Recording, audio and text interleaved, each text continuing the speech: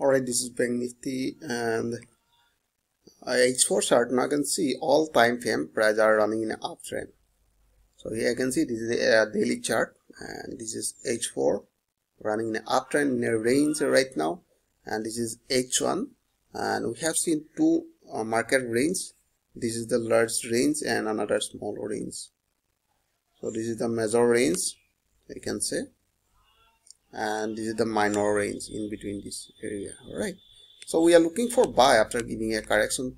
So in this area you can see price given a correction, so we place buy order. So where is our target? So target will be upper boundary line.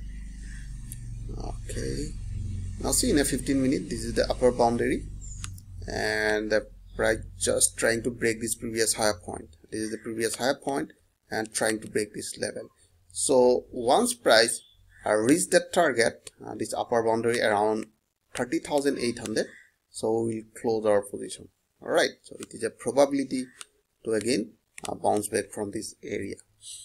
And if price break this resistance line, so let me show you exactly. Let me do a little more. Yeah, now see if price break this level again and we are looking for buy above this resistance line, and some next target would be upper boundary, next boundary somewhere here. That is the major trend, right?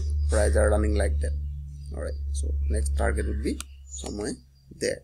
So I hope you enjoyed this video. If you like this video, please like and subscribe. Thanks for watching.